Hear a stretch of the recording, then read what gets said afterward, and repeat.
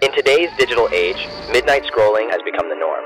But did you know that staying up late could be silently harming your brain? Not getting enough sleep makes it difficult to focus on tasks that require complex thinking. This condition is known as brain fog, which can be one of the early symptoms of Alzheimer's. During the day, our brain builds up a protein called beta amyloid. Without consistent and quality sleep, this protein gets accumulated in the brain, forming insoluble plaques, which in the longer run blocks cell-to-cell communication, causing Alzheimer's disease.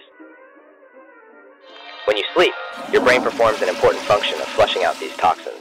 So it's time we prioritize our sleep for a healthier brain and the memories we cherish.